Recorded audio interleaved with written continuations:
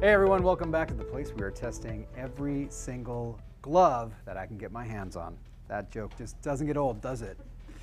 All right, today we're looking at the YKANG. YKANG, probably because I'm guessing it's a Chinese brand and it's several random characters. That's not a joke, it's actually what they typically do. All right, let's look at YKANG. YKANG, latex-free, powder-free, disposable nitrile gloves, black. Let's see, production dates, July 22. It is suitable for daily hand production, such as home cleaning, chemical research, and farming. That is a motley crew of things to be doing. I'm going to do my own elongation test, if you know what I mean. I don't know what I mean. We'll call this the wince test. Oh, that's good. Wow.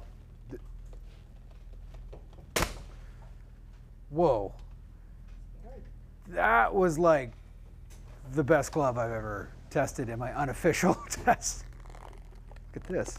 That's a strong glove right there. Holy cow. Okay, YKANG. I see you. Chinese-made glove, a little bit old. You're going to find that the gloves on Amazon are going to be a little bit older. The thing about a glove is once you make it, it starts curing and keeps curing, and so the older the glove, the harder it is, basically the less that it will protect you. So if you can, try to get those young gloves. How are we doing here? Okay, so what are we doing here? We are doing an elongation and tensile strength test. What we're going to do is stretch this glove until it breaks. That's what this test is. You see these lines dropping right here? That's the glove breaking point. So what's the break point? It's how far we can stretch it. We want to see with a normal glove, 500%. We've only seen 1, 2, 3 of those in our test lot so far. This is an old glove, so we're going to give it the benefit of the doubt. It only needs to meet 400 to 500%, which you're going to see a lot more fall into that range. Here we go. Here the stretch is happening.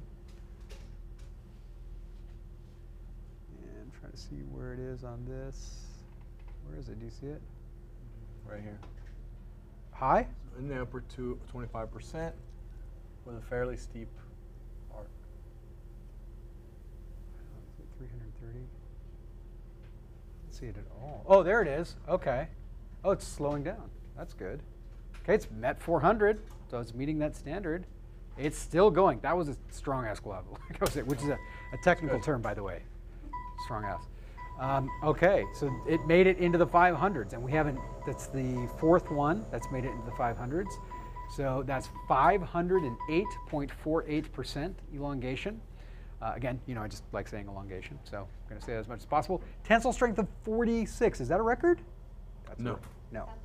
All right, guys, thank you so much for joining. YKANG, you make a good glove. Tone down the gloss on the box a little bit, just a personal preference. But would I use this glove? Yes, I would. Thank you so much for watching. I appreciate your time and attention, and I will, as usual, catch you on the next test.